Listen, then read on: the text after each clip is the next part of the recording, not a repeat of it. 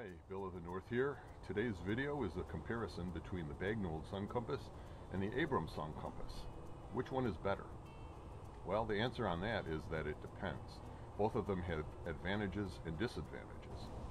This is a working model of the Bagnold Sun Compass. It is far from a precision device, but it works pretty well for practice purposes, and I've been tooling around with this for a couple of years now, and I've got a pretty good feel for how it works. This is an actual Abrams Sun Compass, and I've had this just a week or two now, and I've been playing with it, and I have a pretty good idea how it works, and I have been comparing the functions of the two, and both of them actually point very remarkably close to each other. So I think that for just general direction finding, both of them would be good. Both of them would be more than adequate. Now, I don't have a handy desert that I can drive around in and actually use these from a practical point of view, but I have read about other people using them and how they work, so I've got some ideas about both of these compasses as far as how practical they would be for different functions in the field. The Bagnold Sun Compass, this is approximately actual size, is in many ways the better one.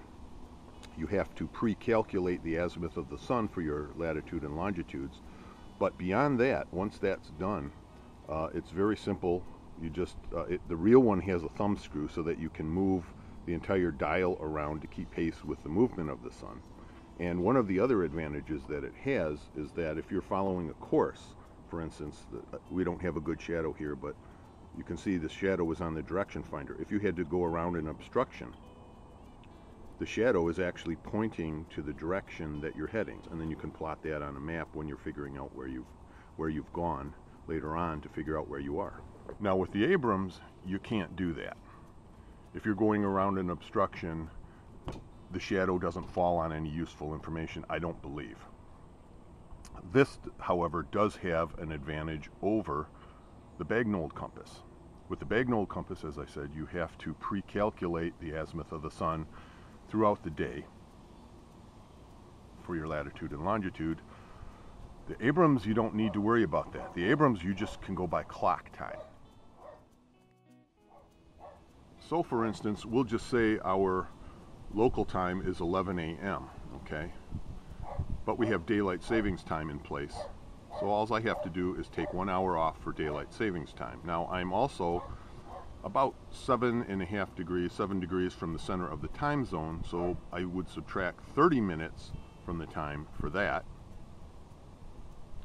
And then I have to add back 10 minutes for the equation of time. The equation of time is right on the date bar there, so I would add 10 minutes back for that. And now I'm set, and that's all I have to do. As long as I have accurate watch time, local watch time, I can figure out my local apparent time in just a moment or two. I don't need to figure out the azimuth of the sun.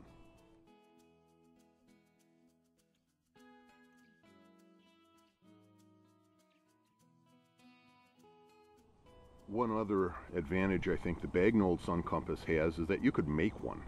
I've thrown one together with paper plates, and it's reasonably accurate. So in an emergency, you could make one.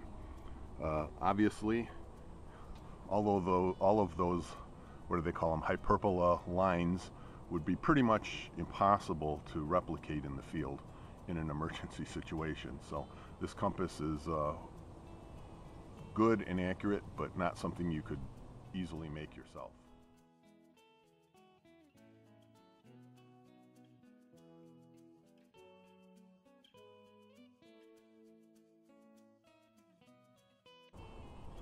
So I would say if all you have is a watch, a map, and a sun compass to navigate with, this would be the one, but it takes more effort to use it actually in the field. If you have a map, a sun compass, and a means of calculating the azimuth of the sun, then this one might be the way to go. It's certainly easier to use on the go.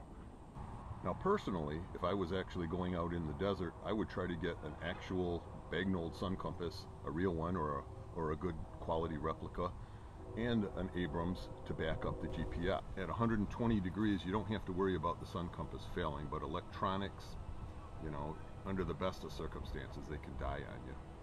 It's always good to have a backup that you know you can rely on.